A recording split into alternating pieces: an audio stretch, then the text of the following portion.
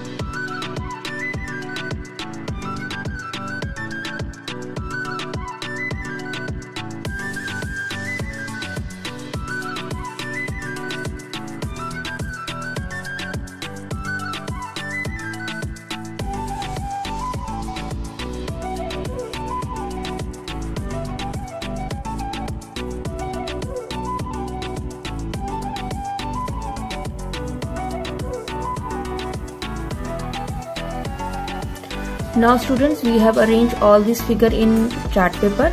So can you tell me the side of this figure? Sides means its length and its width. Okay, so length is, you can take this portion is x. Okay, this rectangle length is x and the square is 1 and 1.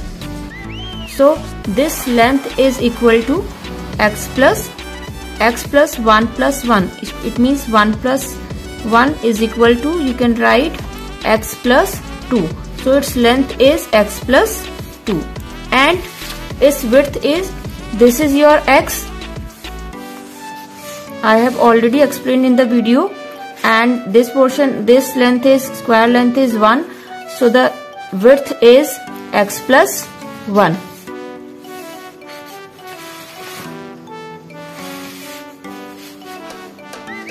So students, we got from the polynomial px into this big rectangle, or in other words we can say that, so the px is equal to x square plus 3x plus 2 is equal to area of big rectangle,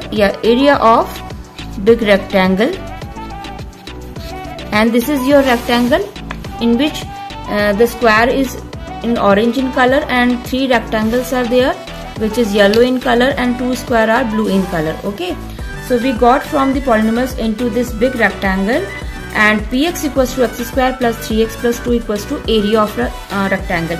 If you find the area of this rectangle, you got the polynomial, this polynomial. Okay, x square plus 3x plus 2.